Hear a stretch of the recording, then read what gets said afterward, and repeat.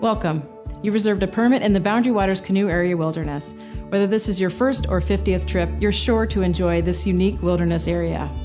The 1964 Wilderness Act created the National Wilderness Preservation System and included the Boundary Waters. The 1978 BWCAW Act added more acreage and specific management direction. There are now 765 wilderness areas across the country, totaling 110 million acres. The Boundary Waters is a part of the Superior National Forest and is managed by the U.S. Forest Service. As you're planning your trip, keep in mind the skill level and experience of everyone in your group. Inclement weather, fast water, high winds, and difficult portages can be challenging for even experienced paddlers. Allow plenty of time for loading, unloading, paddling, and finding a campsite. Each permitted group in the Boundary Waters is limited to 9 people and 4 watercraft. That includes paddleboards and kayaks. When traveling in the Boundary Waters, you're required to stay at a designated campsite with a fire grate and a latrine. Make sure you have up-to-date maps that show current entry points, campsites, and portages. You must be aware of designated motor areas and horsepower limits if you travel with a boat motor. Keep alternative routes in mind in the rare event you encounter wildfire, windstorm, illness, or injury and need to change plans.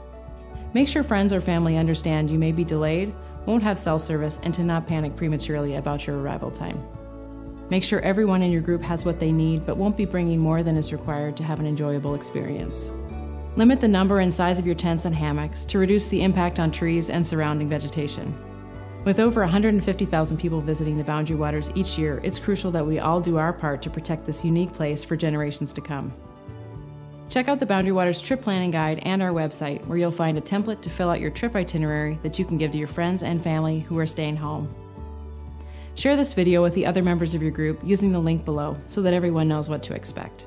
We'll send you another video just a few days before your trip with additional suggestions and reminders. Happy trip planning!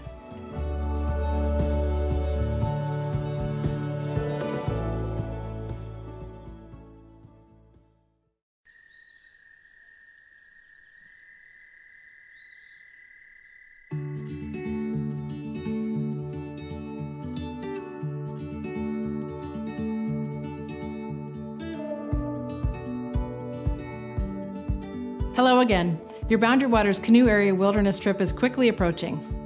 Make sure to go over your itinerary and emergency plan with a friend or family member who's staying home. They need to know where you're going, when you plan on returning, and what to do in the event you don't return on time. High winds, extreme weather, or other travel conditions can delay return plans. Make sure everyone in your group shares the itinerary with their emergency contacts. Consider a planning and packing party with your group to go over routes and meal plans. This can be a perfect opportunity to check, inspect, and consolidate your gear. Make sure your group has only what is needed.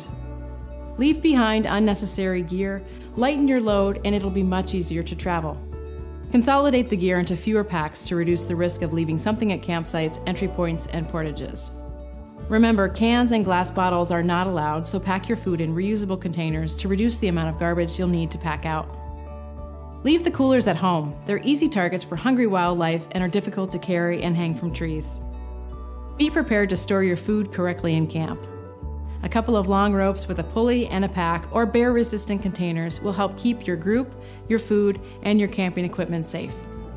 It also helps protect wildlife such as black bears and pine martens from getting used to consuming human food, which will make them sick. Let's keep the wildlife wild. Bring a camp stove so you don't have to rely on fires for cooking in the event of a fire ban. If you plan on fishing, help stop the spread of invasive species by considering the use of artificial bait. Each year, we are asked to evacuate individuals from the wilderness. Help us limit these rescues by being prepared for your trip. Make sure you've got an adequate supply of medications, and if you plan on bringing a satellite phone or similar device, test it and train your group on how to use it before departing. You wouldn't want to be responsible for an unwarranted search and rescue operation. You'll be traveling in a federally designated wilderness area where mechanized equipment and motors, with the exception of select lakes, are not allowed. Equipment like chainsaws, generators, and drones are prohibited in the Boundary Waters. If you plan on bringing a firearm, make sure to review all state and Forest Service regulations. See the trip planner for details. Check the business hours of the ranger station or outfitter where you'll be issued your permit. You can pick it up the day before or the day of your entry into the Boundary Waters. Your permit is only valid for the entry day and entry point specified on the permit. Share this video as well as the trip planning guide with the rest of your group. We'll cover the next round of topics when you pick up your permit in our final video. Thanks for watching.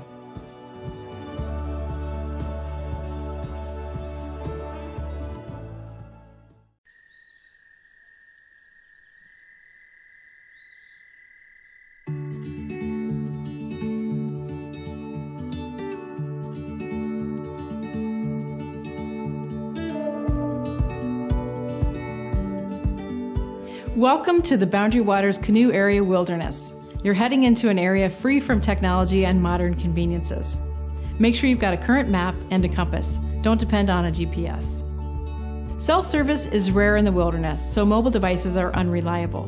Be ready to be self-sufficient. The Boundary Waters is a quiet place, but noise travels easily across the water. Keep your voices down when you're on the water and elsewhere to increase your chances of seeing wildlife and to ensure you don't disturb other visitors' experience. The 9-person 4-watercraft rule applies at all times. Be courteous and allow others to move on before approaching portages and other high-use areas such as waterfalls and vistas. Remember, you must camp at a designated campsite. Once you choose your campsite, place tents in areas that have already been impacted. Don't cut or trample live vegetation to make a new space. Stay on established paths to help prevent erosion. Please don't remove natural, cultural, or historic artifacts. If you have a campfire, only collect dead and down firewood. Dry, wrist-size, and smaller wood burns easier and more completely. Only use birch bark from trees you find on the ground, and never peel birch bark from a standing tree. Gather firewood away from the lakeshore, campsites, and portages. Fires are only allowed in fire grates at designated campsites. Small campfires require less wood and are more easily extinguished. Never leave a campfire unattended. Before going to bed or leaving camp, always douse the fire with plenty of water. Stir the water into the ground to make sure there are no embers. You don't want to be responsible for starting a wildfire in the wilderness.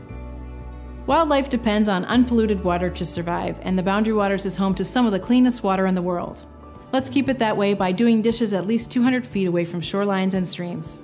Never wash dishes or yourself in the lake, not even with biodegradable soap.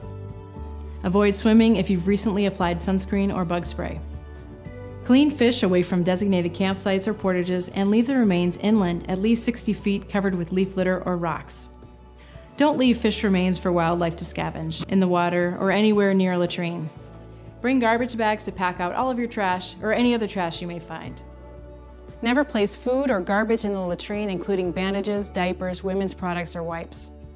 Burning trash, including food, paper products, cigarette butts, and tinfoil, harms air and water quality. Releasing unused bait into the water is also prohibited. Before leaving, check the campsite again for small pieces of trash. If you packed it in, you have to pack it out.